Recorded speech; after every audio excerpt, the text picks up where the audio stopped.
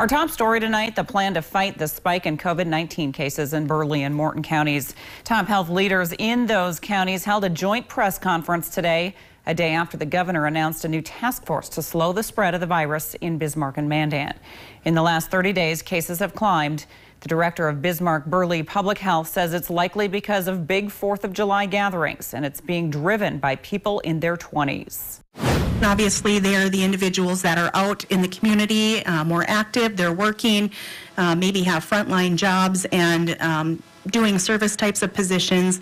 Also a concern for individuals if they're going back to college. We're keeping an eye on that population because that means congregate settings for living.